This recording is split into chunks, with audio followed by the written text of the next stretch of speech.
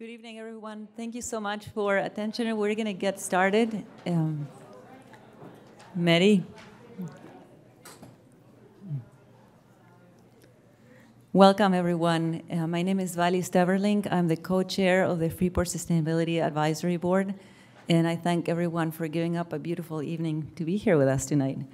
Hopefully, this will be a very productive meeting. We have great preparation from GP-COG, our partner in this effort, the Climate Action Plan, and we want to hear all your opinions, and hopefully we'll be able to gather a lot of good feedback so we can move forward with this Climate Action Plan.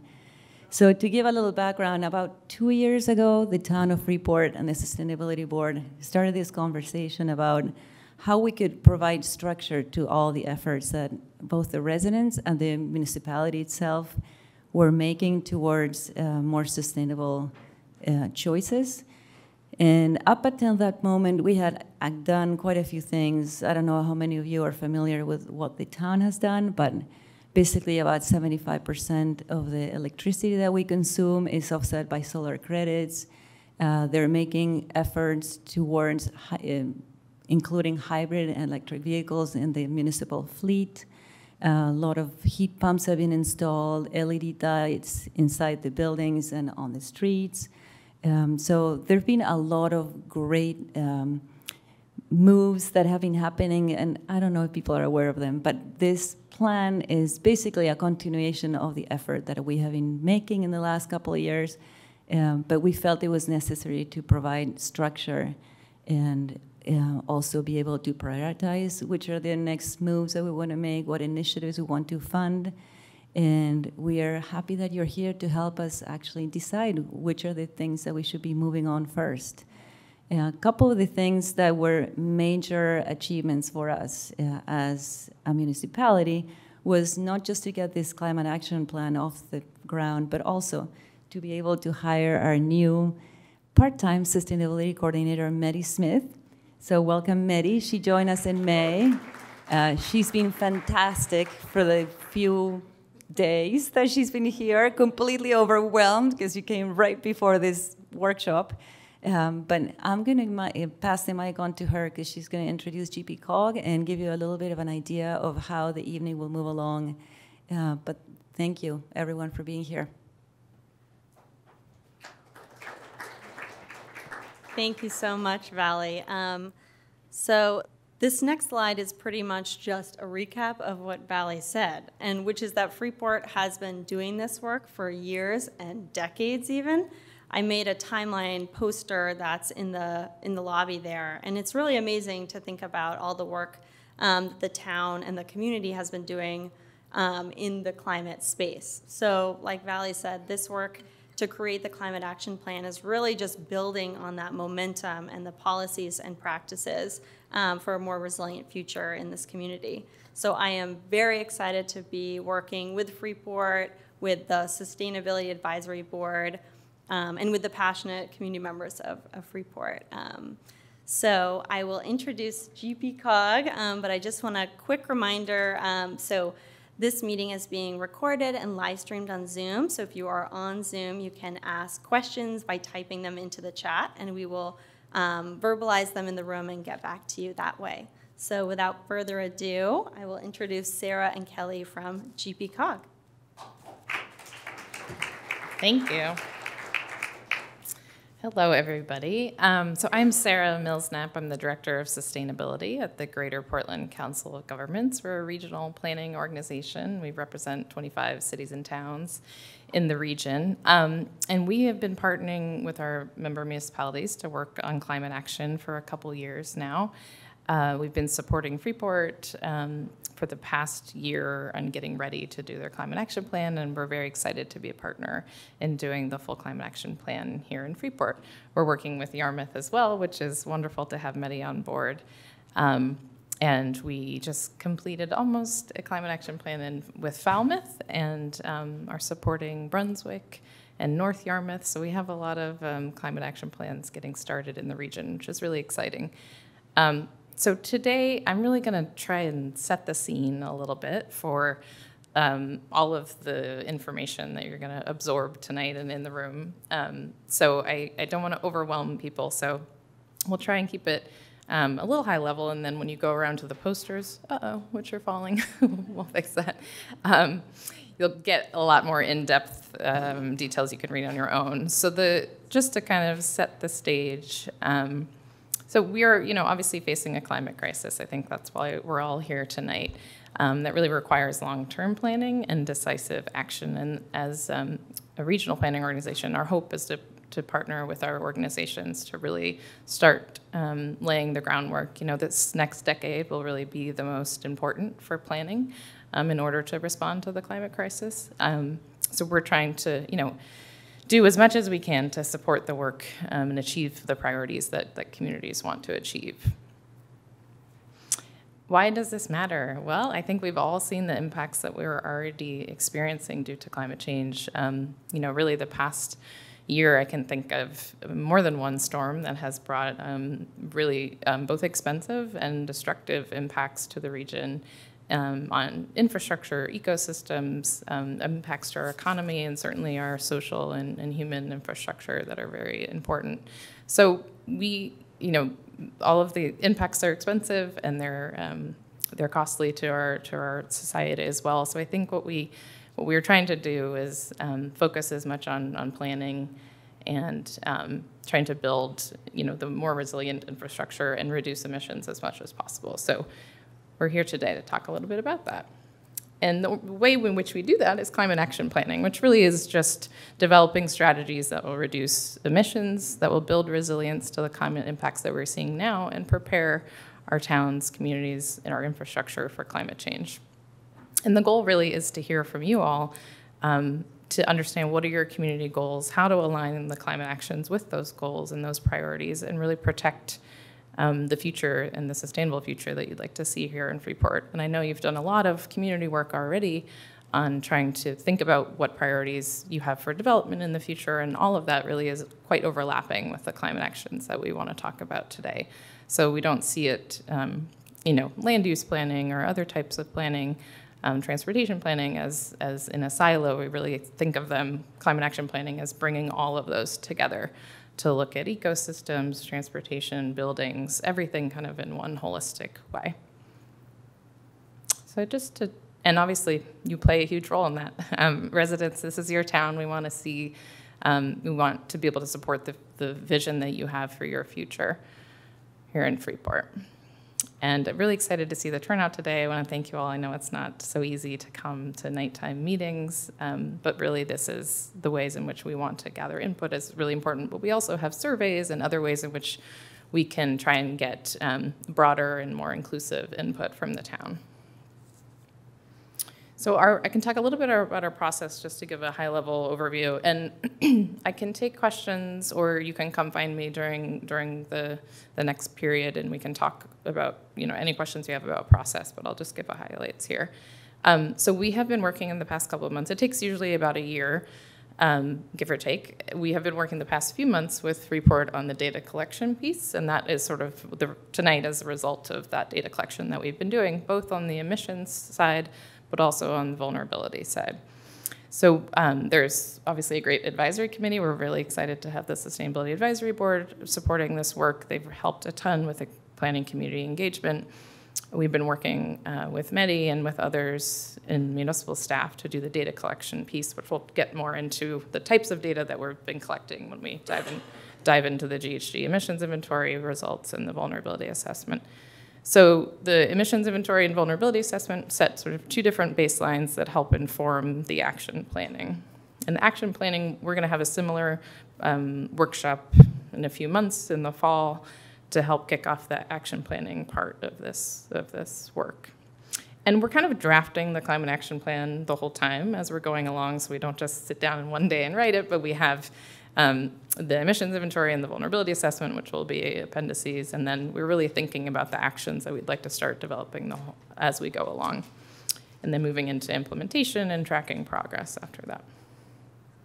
So this is where we're at in the process here in Freeport, having the vulnerability assessment workshop, and then we'll take all of your input and integrate it into drafts of those baseline reports, and then start to move forward towards the climate action planning phase. So you'll see here, we'll get a little bit of input tonight on priorities of action planning, but we're really here tonight to start to talk about this first phase that we've been in, which is the emissions inventory and the vulnerability assessment work that we've been doing. So I'm going to introduce Kelly, who's the sustainability coordinator for GPCOG, and she is the one that has really closest to this data, especially the vulnerability data here in Freeport. So she can talk a little bit about that and the climate hazards and climate impacts that we are seeing right now. Thanks, Sarah. So part of this data collection process is we're going to look at things all the way from the state level to the region and then try and get as local as possible. Unfortunately, we don't have all the data sets that we want just for Freeport, so we have to look at a range of data sets. And a lot of our information does come from main won't wait, the scientific assessment that the state has done. And so we use that kind of as a baseline to understand what is going on in your town and what should we look at and why should we care. And so Maine won't wait. There's nice statistic. Transportation right now currently accounts for 54% of all of Maine's emissions. And as we dive into the greenhouse gas inventory, you'll see how much transportation emissions are specific to Freeport. But first I'm going to talk about climate hazards. So the things that, as climate change is occurring, what actually happens and what the effects are. And one thing that we're seeing is warmer temperatures. Over the past century, temperatures have risen over 3 degrees, and that's most pronounced along the coast. And it's projected to continue to increase, even upwards of 4 degrees by 2050. And this can cause a range of impacts, from human health impacts such as heat stroke or Lyme disease, increased asthma from air pollution, to different effects on the agricultural and ecosystems. We're seeing already that due to the warming temperatures that we are shifting the growing seasons by almost 2 weeks. And so that means, on one hand, more time for farmers to grow, but on the other hand, means less winter tourism. I know even this last winter, I did not have a chance to go skiing as much. And I know that even up north that have a big snowmobile industry, that they were shut down for a long time. And so even though that's not always as direct to Freeport, it impacts the broad economy and all throughout the state. We're also seeing changing precipitation. Most specifically, we're seeing an increase in precipitation, even by upwards of 15% since 1895. And this is shifting. So even though we're seeing an increase of annual precipitation, we're seeing a decrease in snowfall. So more of it is falling as rain, and it's falling more frequently and more intensely. And this is actually going to be the biggest impact to Freeport is inland flooding. We are going to talk about sea level rise in my next slide, but you have a decent number of waterways, creeks, rivers, and as precipitation keeps increasing, as development growth keeps happening, you are going to see more flooding inland compared to just sea level rise. So this can affect your water quality, all of your wastewater systems, and then also damage your infrastructure, your roads, your houses, even anything in your property, farms. As I mentioned, sea level rise. Around Portland, sea levels have risen about 7.5 inches since 1912, and again, they're still projected to increase. And with even just higher sea levels, you're going to get more nuisance flooding or sunny day flooding. That means that you're going to experience flooding even when there's not a big storm. Typically, we don't have many of those, but those are going to increase. The nice thing is that Freeport has a relatively rocky coast right now, and so while sea level rise is going to impact you in some, it's not going to have the greatest effect on you as it might have on other coastal towns. That's not to say that you shouldn't care about it, but it's just saying that there are different ways that your town is going to be impacted by climate change compared to other towns. And the last hazard that I'll talk about is broadly changing ocean conditions. So that means both temperature. So the oceans have been warming, and in fact, Casco Bay has been warming faster than 99% of the world's oceans. The advisory board actually nicely had GMRI come to give a talk on that a few months ago now, so I think recommend checking that out. But the oceans are also becoming more acidic, meaning that as carbon increases, it's changing the makeup and chemical composition of the ocean. And that's going to impact all of the species, which impacts your economy, your fishing industry, everything that marine economy relies on, that's going to change. We're already seeing shifting lobster industry as that moves north due to the warming waters. We're seeing more invasive species due to that acidic water. So we talk about the climate hazards as what is actually happening. And then we often say, okay, well, how does that impact you? But the other side of things is your impact is going to be determined by your existing vulnerabilities. And that means that not everyone experiences things equally. I kind of sometimes use the example for sea level rise that Freeport has a rocky coast, more bluffs compared to, say, Scarborough. So as sea level rises, Freeport is a little more buffered from sea level rise compared to Scarborough. Even though the sea level is rising the same amount, your impacts are going to be different. And that's because of your existing vulnerabilities. So we're looking at vulnerabilities both from an infrastructure side, ecosystem side, and also social. All of you are going to be impacted, and that's sometimes the most important to think about. So social vulnerabilities. This can be anything from housing to demographics to socioeconomic. And we look at a range of factors, and we have a lot more on the boards, both in person and online. But to give an overview, social vulnerability is really what is internal to you. So not everyone across town is going to experience the impacts of climate change equally. And that is also not to say that if you fall within these certain categories that everyone within that certain demographic is even going to experience everything equally either. Age is a good one to talk about. So typically people who are older often have more existing health conditions. They might have more mobility problems in getting around in case there's a climate disaster, whether that means driving, whether that means relying on someone else to get them resources. And so it can be harder for someone who is older to respond in a climate disaster. Similarly, those who are very young don't have always the immune system. So as we talk about human health impacts, they might not be able to regulate their temperature. They might be more susceptible to those tick-borne diseases. On the housing side, one thing we also look at is age of housing. And that's not to say that everything that is an older house is run down. Some people have done very well renovating and upkeeping the older housing stock in Maine, but oftentimes older housing doesn't have the same building codes, might not have been upkept as well. So when a big storm comes, whether it's wind or flooding, it might be more susceptible. And with that comes affordability as well. And we're seeing that a lot across the entire greater Portland region is people being able to afford their rent, their mortgage, or even just being able to find a place to live. If you are spending a lot more, so if you are cost burden, that is spending 30% or more of your income on housing costs, you are considered cost burden, and that is going to limit how you can respond to a climate disaster. So looking at Freeport, for example, renters are typically more cost burden than homeowners, and that's not to say that anything against renters, but one, renters have a limited say as to what they can do to their housing, so they can't always put in heat pumps, they can't weatherize their home. They also might be newer to the area and not know all of the great social resources that are around should an emergency strike.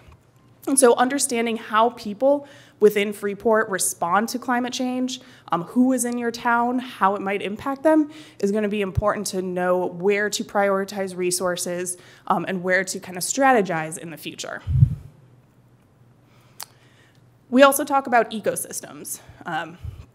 So Freeport has already over 3,000 acres of conserved land, which is great, and I know you are doing a lot of great work to continue to conserve that. There's still other areas that can be conserved as well. The more kind of tree-covered natural areas that you have, the better water quality, and the better you will be set up to kind of weather those climate impacts. And so, again, a lot of the posters will dive into this a little more into detail, but looking at things, we have looked at things to consider coastal erosion. You have Great Bluffs, but if they erode, that's going to cause problems. So we've collected data from the state. I will say that some of this data, as we go through, might be a little outdated, and that's where we also want your feedback and your input to say, hey, that might not sound right. I don't think, that's the correct area. We want that feedback as well. So things like marsh migration, understanding how you're developing is going to impact your conserved lands, as tidal marshes are great buffers for storm surge, for sea level rise. But if you are developing around those areas, as the sea level rises, as the marsh tries to move inland, it's going to be cut off and you're going to lose that natural buffer. And so understanding where are marsh migration happening, where should it happen, could it happen in the future, and so where can we conserve? Those are the types of things we're trying to look at.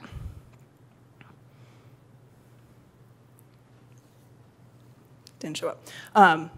And then I think lastly, broadly to talk about infrastructure. That can include your roads, transit system, buildings, any marinas. We know that there's a big shellfish, aquatic, economy in Freeport, and so understanding how all of this can be impacted.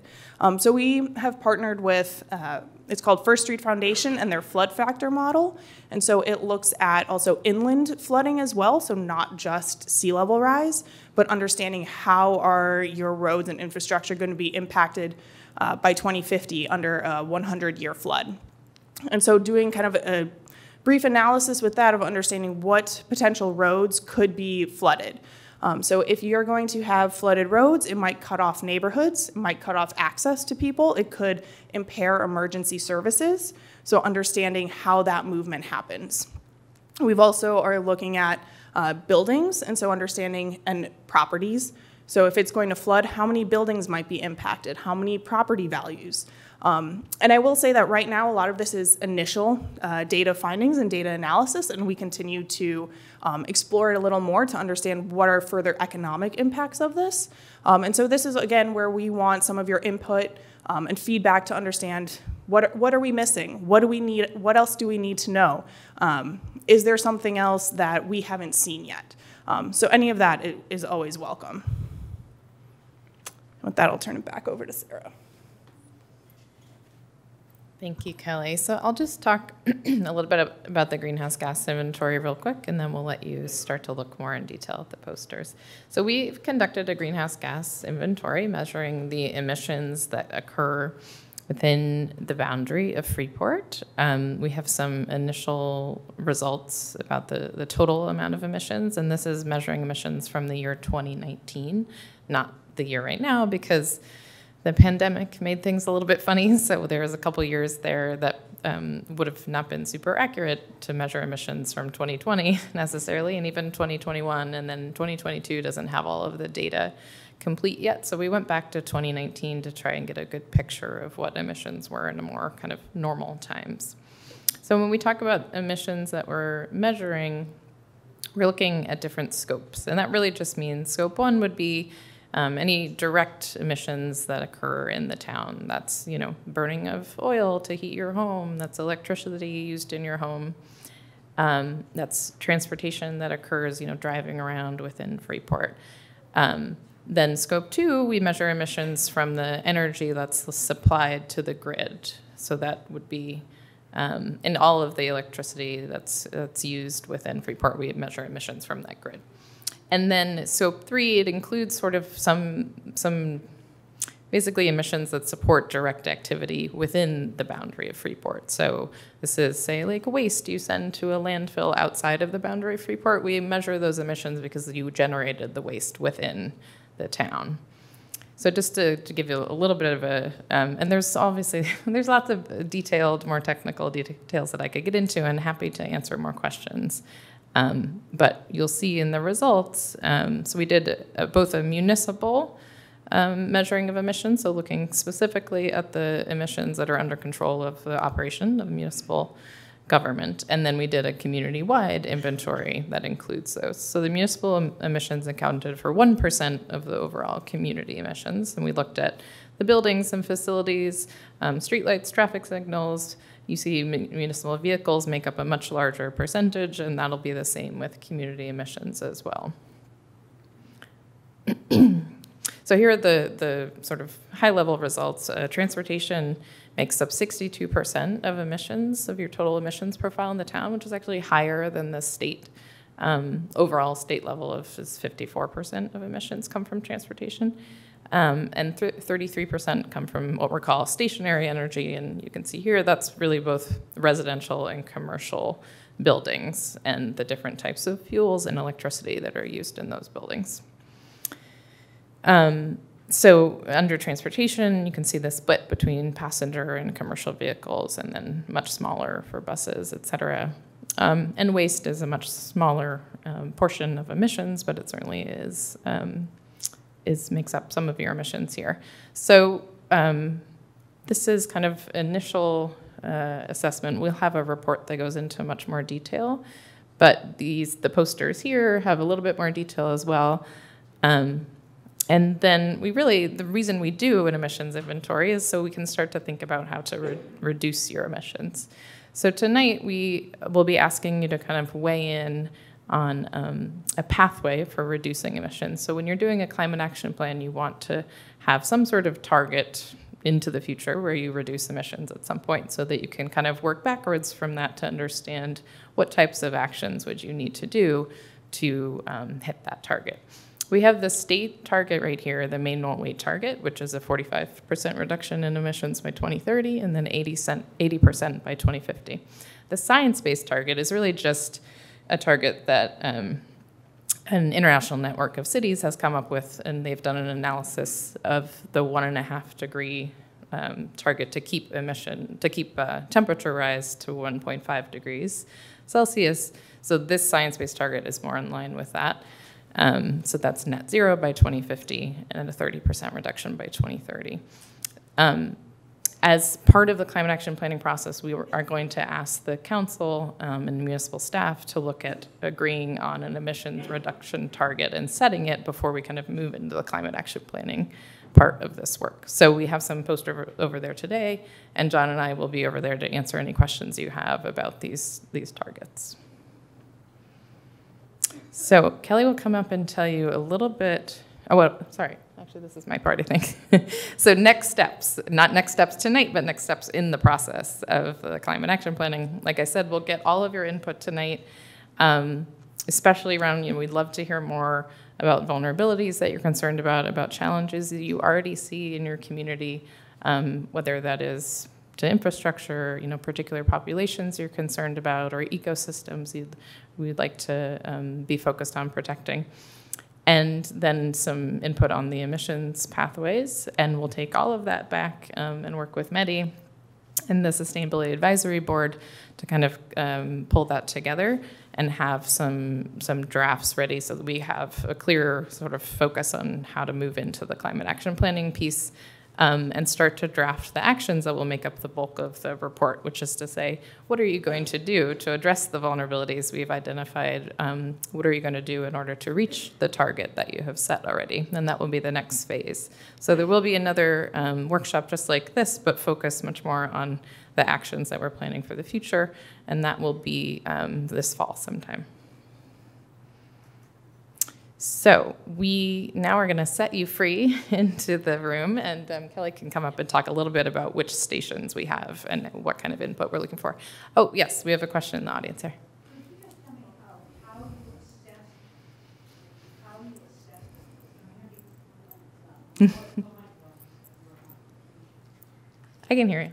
Okay. How you assessed the community transportation number that's so high? Yeah. How did you measure that? And is it in visitors? Is it, how did you, we'd just love to, because it's that so high. Yeah, sure. So we use a software called Streetlight, which measures the actual cars driving around in your town. And so using that data, we can capture the emissions. So there's some complicated percentages it factors in. So whether a trip started in Freeport and then left the boundary and came back, or whether it was a trip that just drove around Freeport, so they can actually measure that streetlight can tell. So it is fairly accurate. It's not like modeled emissions where we're sort of modeling, based on, say, vehicle numbers or something like that. It's actual transportation movement data. So does that account for increased tourism or people coming around the state? Yeah. That's okay. I can restate the question for the people in Yeah, the... does this like account for all of the increased sales for people coming to the different outlets and LL Bean and all of that? Those are emissions that this community can't exactly directly control or influence. Yeah, so the question was whether that accounts for trips of visitors and those coming to frequent, shopping and that kind of thing in Freeport. It does. The transportation emissions does capture that activity because it does occur within your boundary. So like I was saying, the emissions is really focused on like what happens within the boundary of Freeport. And so that activity and that economic activity, is happening here within your boundary. And so we do capture those emissions, even if they may not live here, but it is people coming to do trips within the boundary. Yep, in the back. Is that going to be a continuous process that you measure it, or a one-time? So the question, I think you captured the question. Okay. So the question was whether we're going to continue to measure it. So within the climate action plan, we'll suggest a sort of a period of between every 2 and 3 years that the town revisit their emissions to see. So it can be kind of a burdensome process. So we usually suggest you don't do it every year. And it also takes time for emission reduction activities to kind of take hold and start to work, right? So we want to see, we'll have types of indicators that are not a full emissions inventory, but that can help tell you what direction you're moving in that you can measure every year. Like how many electric vehicles are there in your community? How many charging stations you have? That kind of thing. That can be metrics for measuring progress, but aren't a full emissions inventory. But the emissions inventory we would suggest doing every 2 or 3 years. And I will say there is a lot of technology that is pushing forward very fast in terms of emissions monitoring that may sort of make these more burdensome inventories less relevant. So like real-time emissions monitoring is something that cities are looking at. So I think we'll see that field start to change as well too. Okay, so if those are all the questions for right now, I'll have Kelly come up and explain the stations, and then you can always come, please, and ask more questions. We'll be around the room. So here you go, Kelly. And I will also say there will be more time for questions as well at the end, but we also invite you as we are walking around to ask us questions as well.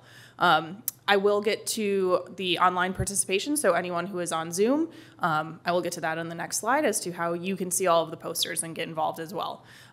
But around the room, I'll actually start over here to my left.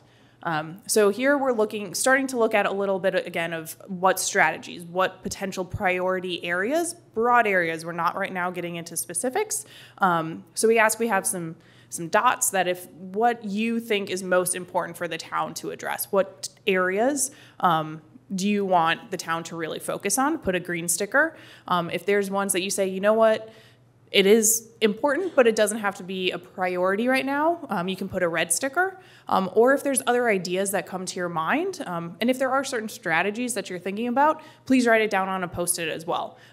There's a lot of Post-its, lots of pens around. Any idea that pops into your head, write it down and put it on a poster.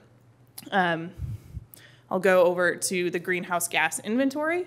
Over here, this again shows kind of the results of the inventory and the emission reduction scenarios. Again, if you have any comments, please talk to any of the GPCOG staff or the Sustainability Advisory Board around.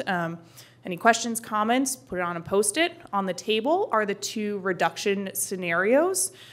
Put a green sticker on the one that you would want Freeport to support and you would want the town council to adopt. If you have something else you don't agree with either one, put it on a Post-it note. You'll hear me say that a lot. Put it on a Post-it note. Any comments? Along kind of the back wall and over to the back of the room are all of vulnerability, infrastructure, ecosystems, social vulnerability, different types of how they are impacted by climate change, what is going on in Freeport. I will be over there, other committee members again, please feel free to talk to us and provide any comments. What are we missing? What are you concerned about? Any of your ideas. On the table in the back is a pretty much blank map of Freeport with roads. If there is a specific location that you are worried about or thinking about, is there something, a place that is flooded? Is there invasive species in a place? Is there a vulnerable population that you're really concerned about? Put a little dot on it, write on it, put a Post-it note. You're free to draw on the map, circles, mark it up as much as you want to let us know where in your town specifically you are concerned about anything or you want us to know. You'll also see on the back wall, there's kind of more high-level questions. That's open for you to tell us anything. What gives you hope for the future? What other steps are you taking to reduce climate change in your own life? Please feel free to put up as much as you want. There's also, you'll see, you don't have to take this now, it will be up for a long time, but you'll see QR codes around. We have an online survey that asks a lot of similar questions. Please feel free to fill that out and send that all to your friends as well. I don't know the timing, are we on time for 7:30? Okay. We're gonna mingle around and ask questions, and then we're gonna reconvene at 7:30 for a report back. All of the committee members and us will kind of let you know what we've been hearing and follow up with Q&A. For those who are participating online, and this is also being recorded, so if you have a lot of friends and family who aren't here, this is going to be up. Tell them to go and visit the website, and they can participate over the next month or so. But for anyone else on the freeportclimateaction.org website, there is a community workshop page. On there is an interactive mirror board that has all of these same posters with Post-it notes, all of the same exhibits, and ways for you to interact and provide the same comments, the same dots and stickers, and provide feedback that way. We also, and again, you can take the survey that is also on the website. We can't hear the people who are on Zoom talk, but we have someone moderating the chat, so please make sure to enter any questions into the Q&A on Zoom, and we will get back to you when we come back as a group as well. So take the survey, attend all future events. As Sarah said, we are doing a workshop in the fall, and so make sure you come back and you stay on the website and stay updated. So we can break. Oh, yeah, go ahead. Question. You said that this information is on the town website now and to be interactive. Who do you contact as an individual that would walk you through of how to do those things at the town, on the town website? Oh, that's a great question. Maddie, maybe you can answer. Yeah, so this information is on actually the Climate Action Planning website, which is a separate website, but I would be your main contact at the town, and I am in the office 3 days a week, so I'm happy to sit down with anyone and help walk through the data, the information, and gather feedback through just one-on-one conversation as well. So I have my contact information on a flyer. Make sure you see that as you head out. Sure, yeah. So the website is www.freeportclimateaction.org. And so that's our main hub of information and planning updates and events that the advisory board is hosting. Great. Okay. So I think we're ready to break, and I will meet you over at the stations. Thank you.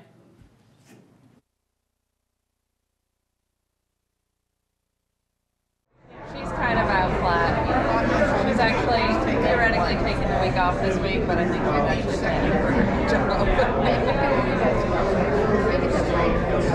Either way, it's important.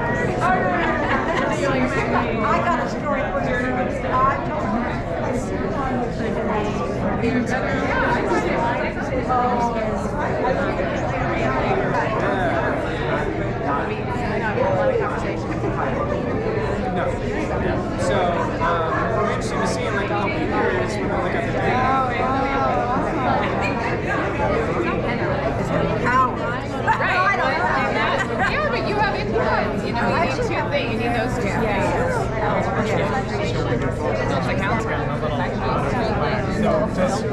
we're just a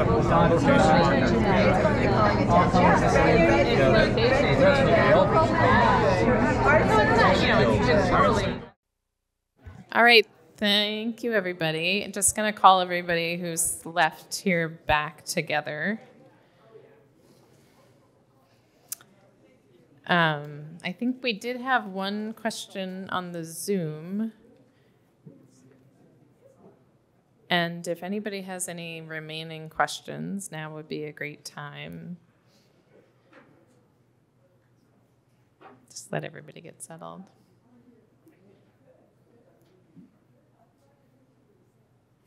So thank you so much for your feedback. There is lots of dots. There's lots of stickies that I see. I had some really great conversation and suggestions from others walking around, so I really appreciate that. I got a great suggestion to potentially look at, do a snapshot of transportation emissions from February and then from August, or transportation trips, so we can really start to see maybe more specifically the impact of tourism in Freeport. So that was a great suggestion. I saw lots of great dots on the map back there, so we're really excited to dig into all the comments. Anna, what was the question in the chat? What will need to shift so that biking is recognized as a legitimate transportation and visibly supported? Great. That's an excellent question. So, and when we're looking at transportation, there's sort of two approaches to reducing emissions from transportation. One is to electrify vehicles, and the other is just to reduce the number of vehicles and the number of trips that we take. So focusing on biking infrastructure and active transportation options is a really great and one of the more impactful actions that we'll be looking at to include in the Climate Action Plan.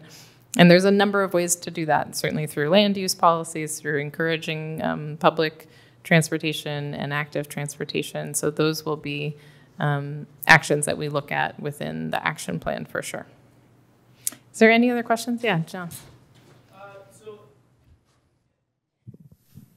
In a couple of things that I wrote down, I recommended that Freeport lobby the state to, for example, perhaps ban combustion appliances in homes. I know that states, New York maybe, or that could be a city thing, but and California is, set a timeline for no more internal combustion vehicles.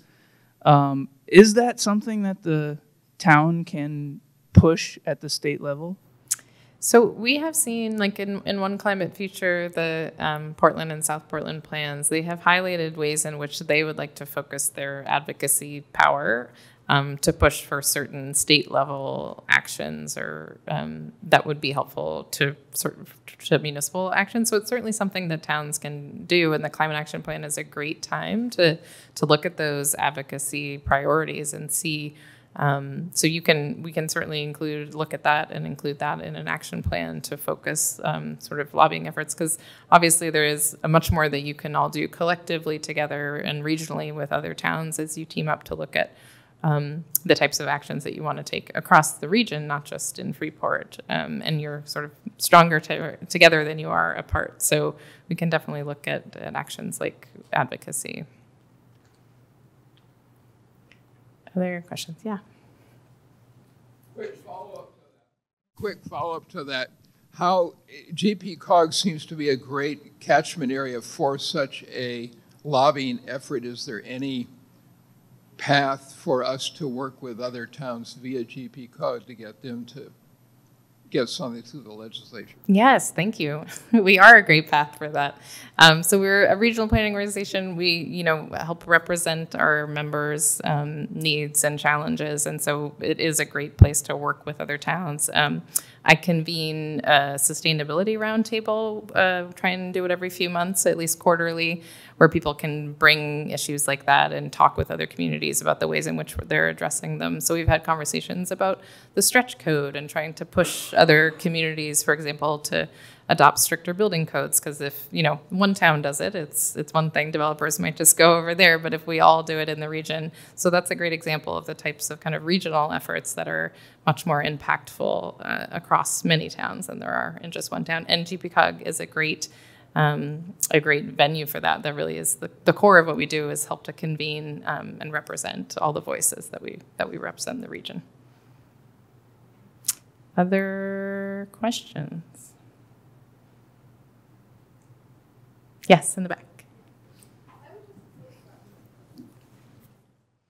So I was just wondering how you might address what I think is a particular challenge for Freeport, because we are a town that is very retail-based, and the answer to climate change, the crisis, is producing and consuming less stuff. We have to buy less, we have to make less, we have to use less. We have all the technologies we need to combat climate change. We just need to embrace them and buy less, do less. So how is Freeport going to address that in our action plan, since we are such a retail-based community? Does anybody have the answer to that? There we go, sales tax. Yeah, so what I would say is I think there's multiple ways, right, to either through regulatory or through influence. And I think the power of influence, I was talking with Kathleen about this, that attacking the issue from multiple different angles, whether it's looking at regulatory responses or it's looking at the power that neighbors have to influence each other. I think all of those are possible, and some are more effective than others. So I think it's a great question to ask, and it's certainly something that we can explore and ask for more targeted input in the action planning workshop in the fall, is sort of how to address the issue that this is really, and this drives a lot of the transportation, the high transportation emission numbers. It's really an economic center, an economic activity center for the region, and helps support a lot of that kind of retail that's in the region. So, there we go. Yeah, thank you for all the work here. I'm very curious, though, and this is not a pejorative or a negative question. It really is something I would note in many, many venues, the lack of youth, the lack of younger voices in all of this. And I bet that there's already been an effort made with RSU 5 or the schools. Is all of this being sent or promoted throughout the school system to get the kids' voices heard too? Yeah, I'll have Vali answer that. Yes, Suzanne, thank you so much for that question. Yes, the middle school and the high school are both going to distribute the entire survey to all of the student populations. And you don't see all of these boards at the hallways in the schools, but all the ones that you see at the library and the ones that you see at the town hall, which are pretty remarkable and pretty impactful, are tapestries on the hallways at the schools right now. So right after this event, they will administer those surveys. And usually they get a really high participation because they do it during the school day, during advisory. So it's either that or you study. So the survey is always more fun. Yeah. Is that on? Yeah. What I noticed was I can see 16 charging stations from my house, and I think Freeport has the densest number of level 2 and level 3 chargers of any town of this size in Maine, or any, in the Northeast here. So I don't, the people that have EVs probably know it because they can see it on their apps.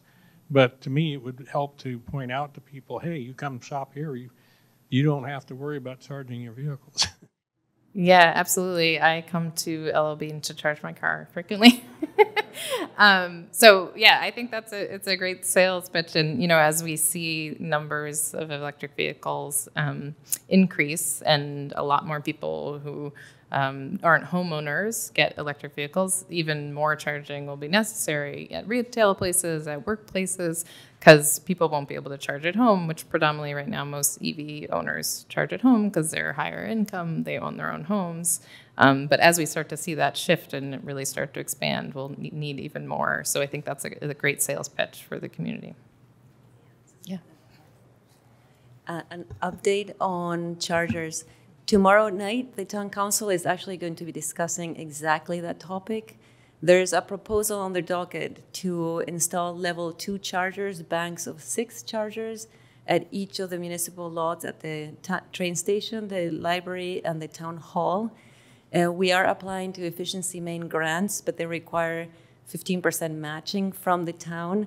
So that amount needs to be included in the budget, and they will be discussing it tomorrow. So if you want to show up at town hall tomorrow, you can write to the town councilors too. The other thing that they will be discussing is the possibility of partnering with a private enterprise to install that level 3 charger. Those are very expensive, so it's a company that is now negotiating with the town, and it would really be helpful if residents also address the town council voicing their support for that. Tree proclamation. Tomorrow night? Tomorrow night, also something about trees. And stretch code, EV charging, trees, there's much to be discussed. All tomorrow. So please, if you have it in you, come back out tomorrow night. Other questions, thoughts on what you saw around the room tonight? Yeah, in the back, Susanna.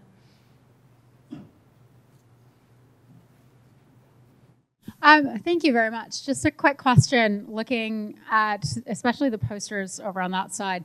I was struck by the fact that we tend to focus on very siloed ideas, and looking at things like public health, for example, that ties directly into, say, food security, air quality, waste reduction. As we've had a lecture here a little while ago that was tying waste reduction to food, and just wondering what plans we have to sort of make this a little bit more of maybe a coherent arrows connecting to different things and looking at how everything is interacted, especially if we are, by asking people, and I should probably know more about this at the moment than I do, but if we're asking people to prioritize what they feel is important versus not important, and just by looking at that, we can, I see where maybe we're not making some of those connections that we really should, especially if we're trying to implement this into a cohesive project. And I'm just wondering what pathways there are for that going forward. Great, that's a really great question. And yeah, I think the process of prioritizing is very challenging because obviously all of these things are interconnected and important. And as we start to develop the climate actions, what happens a lot is, we're trying to figure out where to put actions because everything's interrelated. And so we try and put some organization around it to say, these are addressing particular sectors, but you're right, everything is very much intertwined. I think the hope, there's a finite amount of money, time, and energy to address certain climate actions. So I think what we're trying to do, at least, is to push people to think a little bit about, given finite resources, where do you think is sort of most important? But you're right, that doesn't mean that you think that public health isn't important. It just might be addressed in a different way. And we can use the Climate Action Plan as a kind of foundational document to make those connections. And I think that's what we try to do. It is focused on climate action, but climate action means lots of different things. And so it's going to have connections to the comprehensive plan. It's going to have connections to public health plans, to transportation planning, to land use planning. So we'll call those out in the climate action plan and talk about how the town can look to, coordinate, align the targets. And, I think this is a great time to be doing this because there is going to be work going on with to update the comprehensive plan. There was just work going on to look at downtown visioning. So we will definitely try to make those connections in the climate action plan and sort of reinforce that. But I agree, this particular activity does make it look pretty siloed, so that's great feedback. Yeah. To follow up on what you said, there'll also be changes, I'm sure, to ordinances such as zoning, and that'll be connected with everything you said. But I'm wondering how finances is tied in, because certainly there's funding in certain areas and not in others, and I've heard nothing about money, except you did mention it a little bit there, and that may have some determining factor in what a priority is based on what funding is available. Can you comment on that? Yeah, for sure. That's a great question. So one of the things that we will look at is doing kind of a funding overview of what funding is available, which is a bit of a snapshot in time, right? It's sort of capturing what's happening right now with this particular federal administration and the state funding, but we can talk. What we'll probably do is something like a scale of looking at certain actions, maybe like $3 signs because they're super expensive, and we can reference ways in which those could be financed or funded, whether that's grant funding or particular types of financing mechanisms. So we can't do like a full economic analysis of every action, but we can definitely include in the climate action plans, a section about funding and how, not all of these actions are not going to be taxpayer funded, and they're not going to be funded through any one, like the capital investment plan for the town. There's a lot of grant funding. There's a lot of incentives, rebates. So we'll talk about the various ways in which some of it can be financed. And then, as actions are taken forward by Medi, the sustainability coordinator, and the council starts to look at particular actions, they can kind of dig into the details of how they might get funding for a particular action, but we'll highlight, broad level areas within the federal and state government that you could get funding for particular things. Yeah. Hi, I think you've done a really great job, and your work's extremely well organized and well presented, so I appreciate that. Just sort of in a little different angle, I wonder in terms of, do you have any branch of this that's looking to more radical ideas? That things are just way out there, and just to get those bubbling and I will say this is meant to be your climate action plan. This is Freeport's plan. So anything that bubbles up from Freeport, that's an idea that you want to do in your town, we're happy to consider and include. Ultimately, this has to be adopted by the council and enacted by the municipal staff and the municipal government in Freeport. So those are constraints, I'm sure that you know. But I think at the end of the day, this is what we want to hear from public is engagement and input around the types of actions that you want to see. Seems like the census is very well done in terms of reasonable goals. But then if you look over the codes, there's kind of this idea of the codes, and then there's the stretch codes, and there's all this work that goes into the stretch codes, and then flipping those into the base codes. So I don't know, I think I hear what you're saying, but it has a sense that maybe it's too easily letting go of kind of brainstorming, evaluating crazy ideas, and seeing maybe latching onto one of those. Well, I hope to see you at the action planning workshop and bring all your crazy ideas. We're happy to hear them. Yeah. Is it on?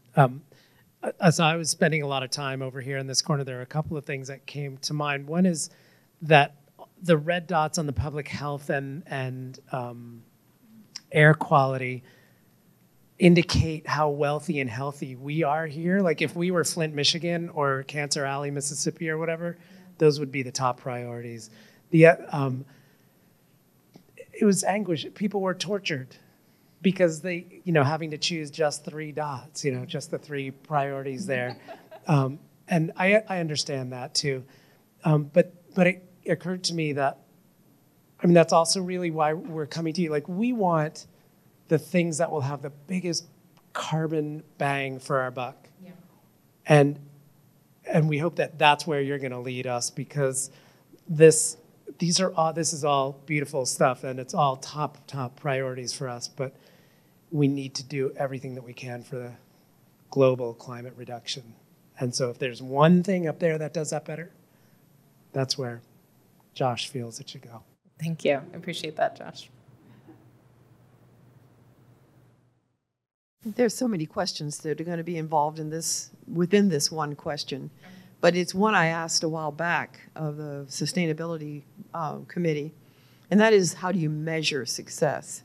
It gets a little bit about what he just asked, and that is where the biggest bang for the buck. Where are we going to see, and this is in part what we, with Freeport Climate Action now, Freeport Can, is really sort of looking at too. Where is the biggest bang for the buck? Where is the biggest impact we can have? Because we don't have time. We just don't have time to and so again, I get back more to measurement too, because if we can't measure it, we can't manage it. And if we can't manage it, we can't measure it. So I really want to know, sort of, not so much if we just go on that modeling or that real emissions measurement in 2 or 3 years, that really won't tell us what we've done. And I just asked the question. Yeah, so I think, that's where, so a couple of things. The target that we're talking about, so the emission reduction target, that's really where that's going to help drive the metrics that we have to create to know whether we're achieving it, right? So In the plan, once you choose your emissions reduction target, what we can do is say, well, by 2028 or 2030 or 2040, you'll need to have certain actions completed and certain number. I mean, we can even get down to like, how many heat pumps do you need to have installed by a certain date in order to achieve that emission reduction target? So that's where the metrics are really going to come in. And when I was talking about additional metrics, you know, emissions inventory, again, is a helpful thing to do, but there are additional metrics that we can help you track and understand year on year if you're seeing improvements and you know the trend is going the right direction. And the number of heat pumps that are installed, that's easy to get actually from Efficiency Maine. They give reports on that every year. You know, the number of weatherization projects that have been done within Freeport. So what we'll do is suggest the municipal government start to track some of those indicators and that, and report on them to you all, to the community, so the community can start to see, you know, what direction, what trend are we moving towards. And we would like, I was actually just talking about today, trying to create some sort of tool or dashboard. This doesn't exist currently, but you know, Portland and South Portland do this in certain ways. They have a yearly kind of annual report out on their action plan that they do to the public to say, this is the progress we made. And Maine Won't Wait just came out with a really great dashboard where they track progress on a chosen, you know, set of metrics and indicators, so you can see the progress that the state is making. So that will be a huge part of the implementation of this plan. One of the things too that when you think about how much new building is going in, the majority of new buildings are going to have heat pumps. I have no doubt they're being built with that in mind, but they will be counted as against what is not being replaced in the older housing. So there's kind of a mismatch there, if you will, and we can count heat pumps, but if they're in new construction, then that's not going to really impact what's already here today. Mm-hmm. So you see what I'm saying? It's kind of a miscalculation.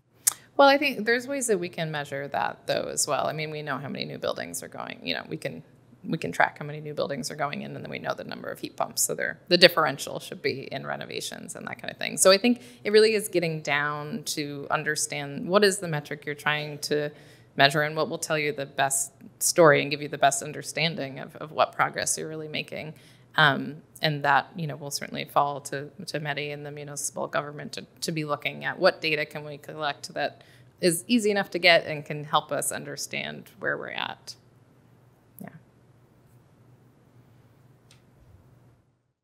Hi, I was wondering if you could give us an example of the granularity of the next session, the one where you're going to give the actions. Yeah. And just kind of help us set our expectations of what kind of things we should expect, maybe from some of the other plans you've done, and what kind of recommendations were made at that stage. Yeah, so we'll do something similar in the sense that we'll look at different sectors. So we'll look at transportation, we'll look at stationary energy, like building energy and residential versus commercial. And we'll have a bunch of action suggestions. Like, you know, the great thing is that you were not the first town to create a climate action plan. There's, you know, there's best practices nationally and internationally that we have to draw from. So it's, we're not reinventing the wheel, which is great news for me, as we're doing a lot of these right now. So there is a great sort of set of standard best practices and actions that we'll have per sector that you can go around and talk about. And there may be stuff, like I said, there will be things that aren't on there that you want to see that maybe are more, you know, more transformational. But I don't know exactly what it will look like, but it will look like something like this, but much more focused on the action levels. And we'll kind of look at it per sector is what we've done in Falmouth, but have a similar sort of, you know, very interactive. And we'll do a survey as well during that time. So we'll help capture, you know, the broader public's input there as well. Anybody else? You all have great questions. I could do this all night. Okay. Well, I think we're at time, 7:54. We got a few minutes. Yes, Kathleen. Have you been able to make a relationship with LL Bean or be an outsider?